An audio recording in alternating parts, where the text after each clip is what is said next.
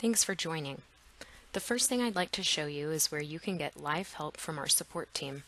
Simply navigate to the X icon and click Help Me Now.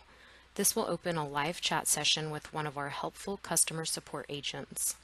I'll now show you where and how to navigate to the different areas of the system. Starting with the X icon, this is where you can view your dashboards, various reporting tools, My Record, settings, as well as online chat and support resources. Then we have the Contacts area, where you can create a new contact, view contacts, create a lookup, import contacts, and work with mail merging and labels. The next is Campaigns. Here you can view, create, and manage your email templates and campaigns. The Tasks area is where you can schedule calls, meetings, or to-dos, log a call, view your calendar and task list, and manage your alarms and past due activities. Next, we have the Opportunities section, where you can view, create, and manage sales opportunities and access sales reports. By navigating to the Notes icon, you can view and create notes and access note reports. The Groups icon is where you can go to view, create, and manage groups. Then we have this icon that is a quick go-to with some of the most frequently used functions from various areas of the system that you just saw. Finally, we have the Calendar icon. Here you can access your calendar. This concludes part 1 of the basic training video. Stay tuned to learn more about how to use specific tools and features in your SalesNexus database. The first area we will review is My Settings. Navigate to the X menu and click on My Settings. As you're getting started, it may be helpful to choose an area of your database that will be your default page when you log in. To do this, you can go to the Set As drop-down and choose from the list of areas. Should your time zone not appear correct, you can change your time zone by going to Set Your Time Zone drop-down and selecting the appropriate time zone. You can set your date and time formatting here as well. When you schedule an activity, you can choose to have a specific activity type set as your default.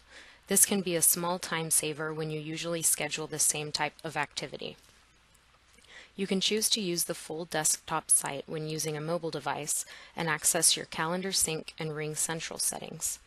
Please see our user guides on Calendar Sync and Ring Central settings if you need instructions on either of those areas, or contact our support team.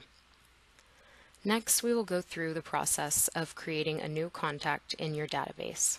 To create a contact, click on Create a Contact under the Contacts tab. Fill out as much information as you have and click Save. Once you've clicked Save, you'll be taken to the new contacts record.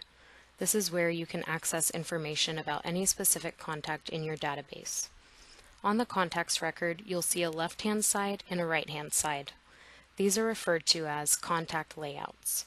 On the left-hand layout, you have some default fields that you can fill out about a contact. On the right-hand side layout, you'll see a drop-down next to View This Contacts. Here, you can access any custom areas your company may have created, as well as default tabs. You have the Notes tab, where you can view all historical data and notes for this contact. By clicking See More Notes, you can view the notes in more detail. There's also the Activities tab that will show any activities, such as calls, to-dos, or meetings that are scheduled with this contact. This is also where you would see any automated activities that are scheduled by campaigns you may have set up.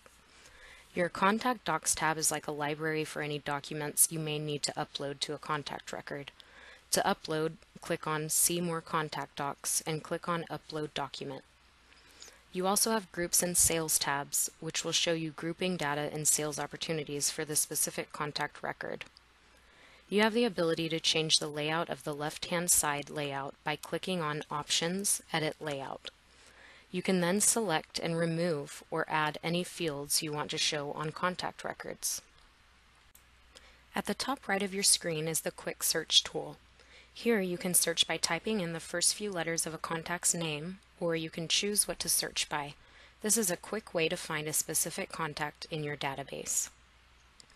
To schedule a call, meeting, or a to-do, navigate to your Tasks icon. You can also schedule an activity on your calendar, but I'll show you that in the next section. Once you're on this screen, you can select and edit the activity. Choose from the contacts that you'd wish to schedule the activity with, or schedule it for yourself. You can change the type of activity, the date, and the time. Then you can either select from the regarding line drop-down options, or you can type in your own custom regarding. This is basically the subject line of the task. If you want to add any details about the activity, you can do so here. You also have the option to delegate the task to another user, attach the activity to a group, edit the duration of the activity, and set the priority of the activity. Under Options, you can make the activity recurring, and you can also add other contacts or users to the activity. You can choose the recurring settings. You can search, add, and save other contacts or users to the activity. Once you've finished editing the activity, click Save. You can view your activities and other users' activities by going to your task list. Here you can choose the date range, user, and type. Use your task list like you would a daily to-do list. The task list is a helpful and important tool, so don't forget to use it properly. The calendar feature may look like other virtual calendars you've seen. Here you can choose whose calendar you'd like to view multiple users' calendars at one time, drag and drop activities, or edit the duration. By clicking on one of the activities, it will take you to that activity details where you can view, edit, and manage the activity. You can also create an activity from the calendar by clicking on the day and time of your choice by following the same steps that we went over when scheduling an activity in the previous section.